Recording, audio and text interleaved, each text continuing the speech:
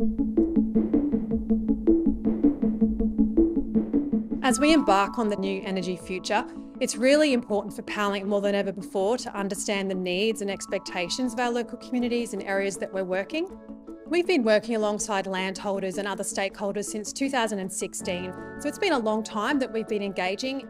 This is something on the doorstep, and this will be a hot topic of conversation in our region for the next few years. So we're very lucky to have it here and be the centre of this activity.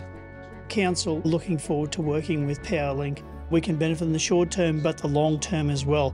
The key to all this is to keep those communication channels going and to keep the people involved and the people who may be affected from operations knowledgeable as to what's happening. We've had a very good relationship with Powerlink. They've kept us abreast of all developments all the way.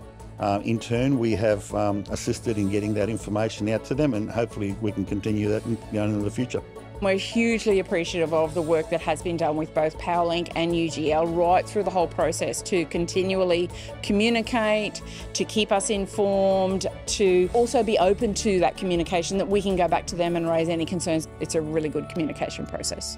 We're very grateful to everyone who we've been working with. We really want to maintain that commitment, open and transparent engagement as we gear up for the construction delivery phase.